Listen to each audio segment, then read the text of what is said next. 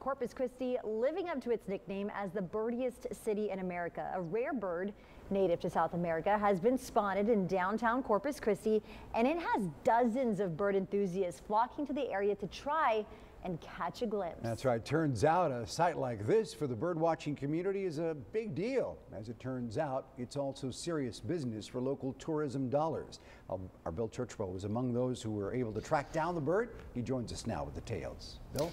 Someone might say, what's the big deal? It's just a bird. Well, bird watching is actually big business. It's hard to believe this little guy is one of the big factors driving millions of dollars to the border and coastal communities every year in the state from birding tourism alone.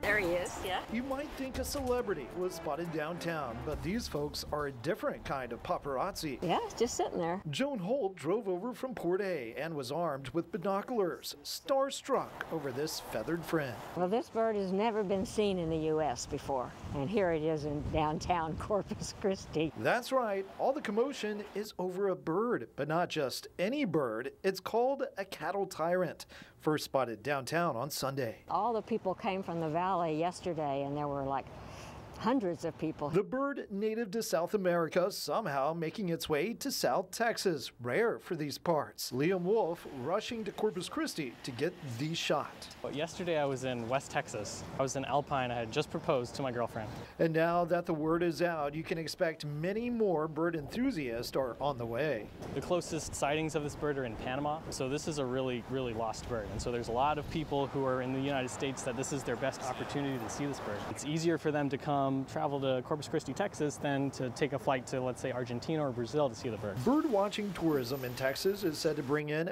big bucks. According to Visit Corpus Christi, there are more than 200 species of birds in the area. Ecotourism in Texas was an $11.6 billion industry. Bird watching was $4.6 billion of that.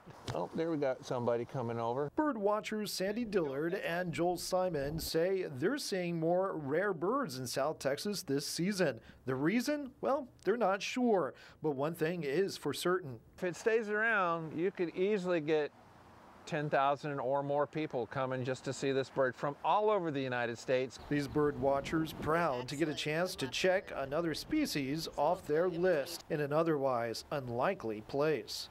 Bill Churchwell, 3 News. Wow. All right, Bill, thank you so much.